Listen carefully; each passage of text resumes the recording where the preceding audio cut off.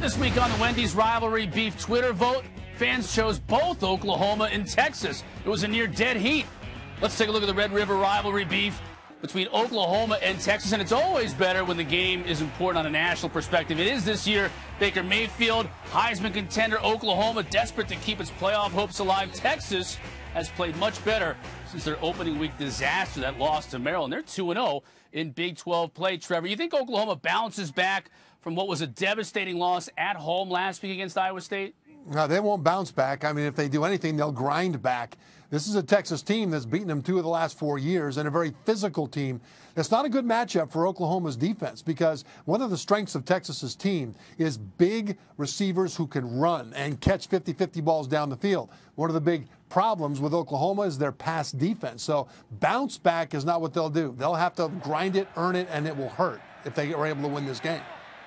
When you look at Oklahoma, they're trending in the wrong direction. They played a Baylor team that's not very good, and they got up 14 points and let Baylor come back.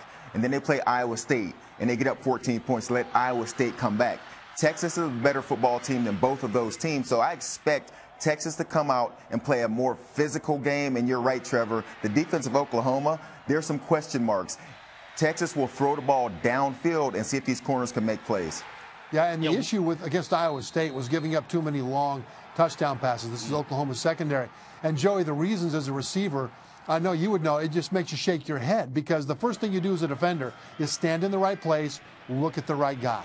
And too often they either weren't in the right place or they were literally looking at the wrong guy. And that caused them to give up long touchdown passes. Texas will see that on tape, and they will make them prove, Oklahoma's defense prove, that they have fixed that midseason, because it was ugly against Iowa State. Yeah, there's some leverage issues for sure, and this is what we saw at Oklahoma last season. And this is sort of what kept them out of the conversation, was their defense, and that's creeping up a little bit in these last couple of weeks. So we'll see if it's fixed for this Texas game.